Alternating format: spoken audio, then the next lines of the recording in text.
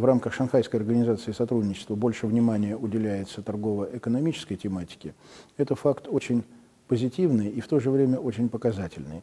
Он свидетельствует о том, что у организации в целом, у стран-членов появилась возможность перенести акцент в своей работе на торгово-экономическую сферу.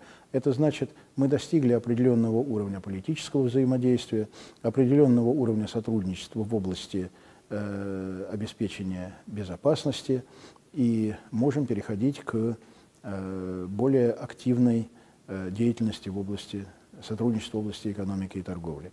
Начали мы, страны-члены Шанхайской организации сотрудничества, с инфраструктуры, ну, а проще говоря, с транспорта, с обеспечения более удобной сети перевозок и железнодорожным, и автомобильным, ну и другими видами транспорта, прежде всего воздушным, но еще и трубопроводным. В Шанхайской организации сотрудничества ведутся разговоры о том, что в будущем, надеемся, в недалеком, можно будет подумать об установлении зоны свободной торговли в рамках Шанхайской организации сотрудничества. Пока этому препятствуют в значительной мере объективные обстоятельства, связанные с неравенством, экономическим неравенством отдельных стран-членов.